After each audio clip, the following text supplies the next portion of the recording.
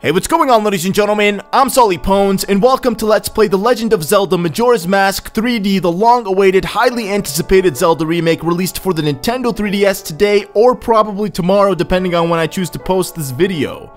I was actually fortunate enough to get my hands on an early copy of this game, so I'm recording this a week before the initial release date. This is going to be my full 100% Let's Play where I collect and show off all the masks, hearts, and upgrades in this game. And to commemorate this amazing day in history, I'm going to be marathoning this game until the very end. So you guys can expect at least 3 to 5 videos a day until completion starting from now. If you guys are just as excited as I am, then make sure to show your love and support by hitting that like button for me. Anyways guys, without any further delays, let's go ahead and get going. In the land of Hyrule, there echoes a legend held dearly by the royal family that tells of a boy.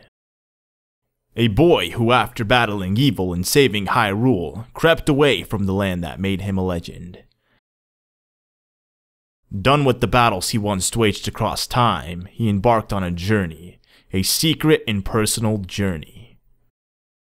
A journey in search of a beloved and invaluable friend. A friend with whom he parted ways when he finally fulfilled his heroic destiny and took his place among legends.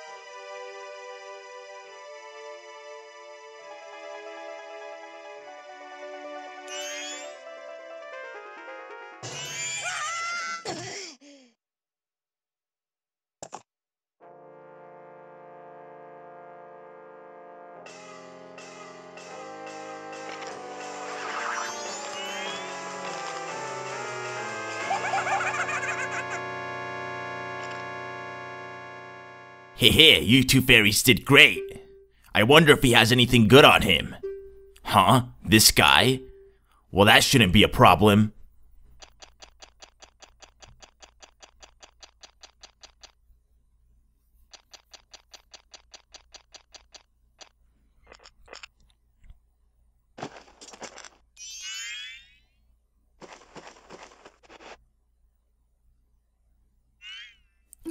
Oh, what a pretty ocarina. Hey, Skull Kid, let me touch it. I want to see.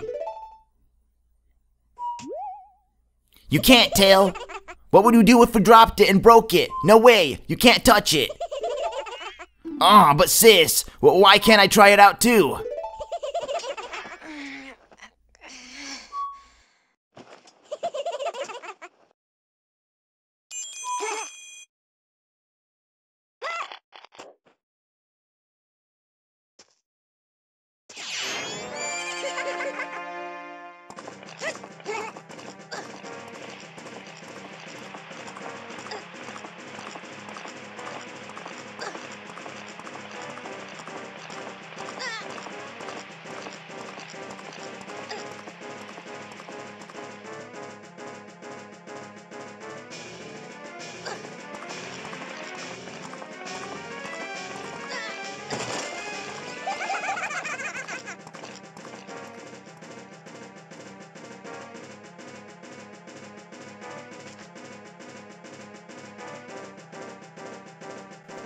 And that was it, guys, the opening cutscene to The Legend of Zelda Majora's Mask 3D. Believe it or not, I've actually had this game for a couple of days now, and I've never once watched that cutscene. And if you guys thought that was great, just wait until you see the actual gameplay for this game. You guys are about to be mind blown. Like, this game is quickly becoming one of my all-time favorite Zelda games. Like, I feel like by the end of the Let's Play, this will easily be my all-time favorite Zelda game. Speaking of all-time favorite Zelda games, what is your all-time favorite Zelda game? I'm kind of intrigued to see how many people favor Majora's Mask over any other Zelda game. Now, based on the original Majora's Mask game, because I feel like this right here will easily be a lot of you guys' all-time favorite Zelda game.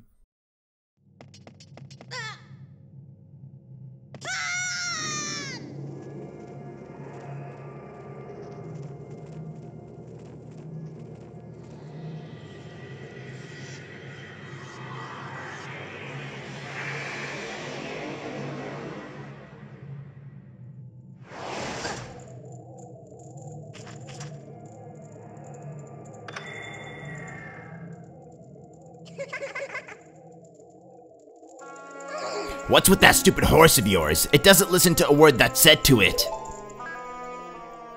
There's no point in riding a thing like that, so I did you a favor and got rid of it, heh. Aw, boo-hoo, why the sad face? I just thought I'd have a little fun with you. Oh, come on now, do you really think you could beat me as I am now, fool?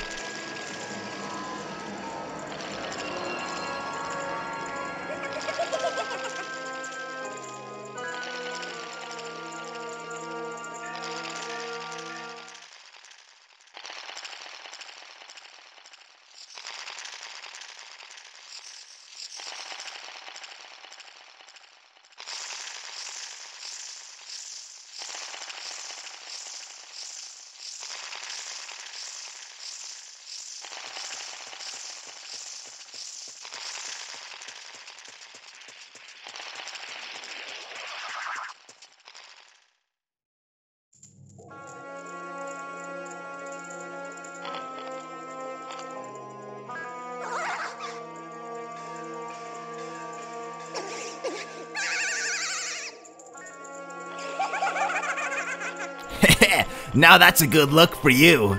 You'll stay here looking like that way forever.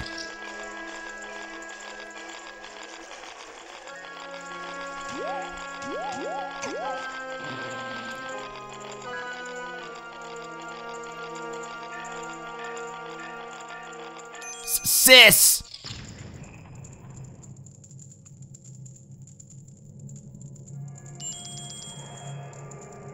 Whoa, Skull Kid, wait for me, I'm still here. Tail, you can't leave without me.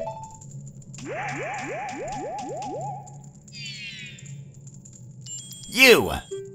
If I wasn't dealing with you, I wouldn't have gotten separated from my brother. Well, don't just sit there, Deku boy, do something. Why are you looking at me like that? What? Is there something stuck on my face? Will you stop staring and just open that door for me? Please, come on, a helpless little girl's asking you, so hurry up. Oh, Tail, I wonder if that child will be alright on his own. You know, guys, when I was a kid, I never used to read any of the dialogue for any of the video games that I played, but then as I started replaying them as I got older, I started paying more attention to reading all of the dialogue and getting a better understanding for the stories on the video games that I played based on the actual dialogue instead of the gameplay itself, and I never realized how sinister and dark Majora's Mask could be, you know, for a Nintendo Zelda game, I guess. And you guys are about to find out what I'm talking about in just maybe a couple of minutes right now. Like, you'll see how dark the Skull Kid is when Majora's Mask possesses him. Hey, wait for me, don't leave me behind. So, that stuff back there, I, apologize. So take me with you. You wanna know about that Skull Kid who just ran off, right? Well, I just happen to have an idea on where he might be going. Take me with you and I'll help you out. Deal? Please? Good, so then it's settled. Now then, I'll be your partner, or at least until we catch the Skull Kid. My name is Tattle, so it's nice to meet you or whatever. Now that we've gotten all that straightened out, can we stop messing around and get moving? If I figure something out, I'll tell it to you. Hopefully you'll manage to get by without my help until then. Okay. So now we have to take Tattle with us. Tattle and the purple fairy, her brother, is actually Tail. They're actually siblings, and they travel with the Skull Kid to keep him in order. I feel like they're only with him. I feel like the only reason Tattle was like hitting us on the head was to kind of prevent us from chasing after Majora, because she knows the kind of things Majora does, you know, to people in this game, and she probably didn't want us getting, you know, seriously injured or hurt by Majora, so she kind of prevented us from, you know, chasing him, is what I feel like. I don't really know the meaning behind why she, like, stayed behind and kept us in check, but if you guys do, by all means, feel free to let me know, because I'm not really sure if I'm right. This is just something that I feel like is what happened. So, we're gonna kick this chest open, and let's see what we find. We find a Deku Nut. The cool thing that I actually never realized until recently when I played, not this game, but the original game, I don't want to know about how to use Deku Nuts. I'm pretty sure how to use them. Okay, so if you actually fly from a Deku Flower and you hit B, you can drop Deku Nuts. Wow, we have 10 of those things? Are you kidding me? I thought we only had 1. I guess we pick them up in quantities, like 10 at once in a bunch. Oh, will we make it? Will we make it? Oh, I think we will. Okay, we made it. We hardly made that one. Oh, gosh. Hey, you, come on, press L to talk to me. Okay, let's do that. Let's talk to Tattle. Hello? I'm trying to talk to you. She's not letting me talk to her, so I guess we'll just go over here. Alright, let's see what this is all about. Okay. It's strange, but the way you look right now sorta reminds me of this tree. It looks all dark and gloomy, almost like it could start crying any second now. How sad. So the story behind this tree is actually just really sad.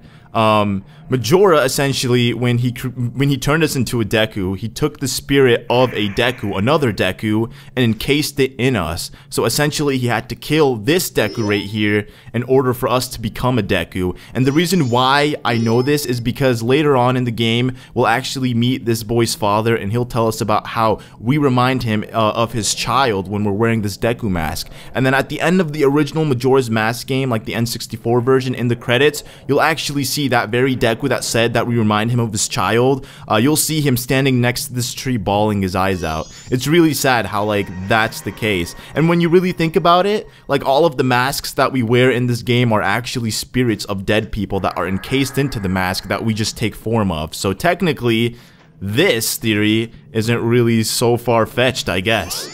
But it's just sad that Deku was just a child and Majora took his life away.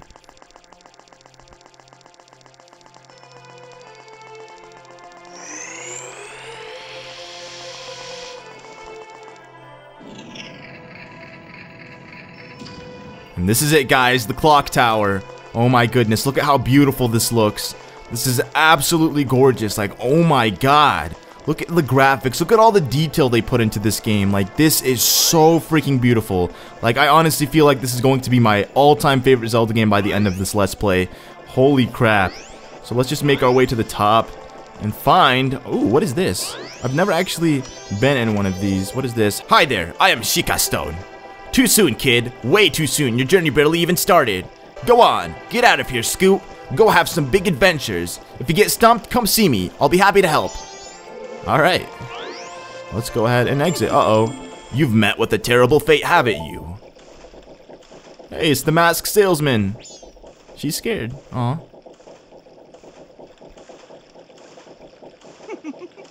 I own the Happy Mask Shop. I travel far and wide in search of masks.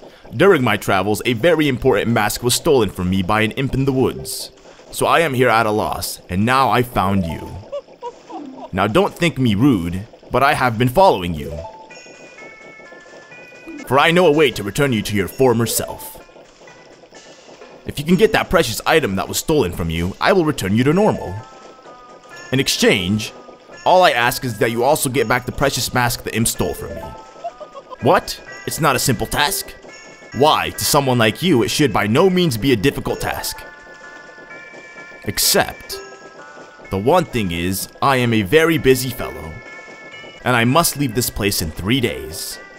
How grateful I would be if you could bring it back to me before my time here is up. But yes, you'll be fine. I see you are young and you have tremendous courage. I'm sure you'll find it right away. Oh, and one more thing. Please be so kind as to direct your gaze over there for a moment. That stone over there, do you see it? It's called the Sheikah stone. When the world has weighed you down with worry, crawl inside and let it show you the way. If you ever find yourself lost on a grand adventure, seek the counsel of the wise old stone. It will surely help you in your noble quest. Well then, I'm counting on you. Well, that makes sense. I feel like they put it in here because Nintendo feel like there's going to be a lot of new people that are going to be playing this game for the very first time, and they're not really going to understand what to do because The Legend of Zelda Majora's Mask is kind of somewhat of a difficult Zelda game compared to all the other Zelda games, so I kind of feel like with all of the Nintendo games that have recently come out and the way they hold your hand throughout the full game, it's going to be the same way with this. I mean, they have changed a lot of things that have made this game significantly easier, and I'm actually going to talk about that in the next episode.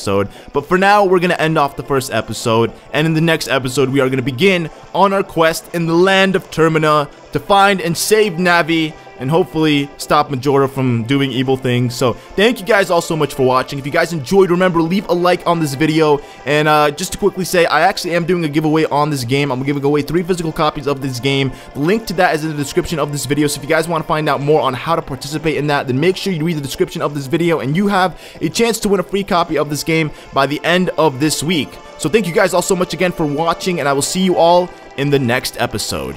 Goodbye.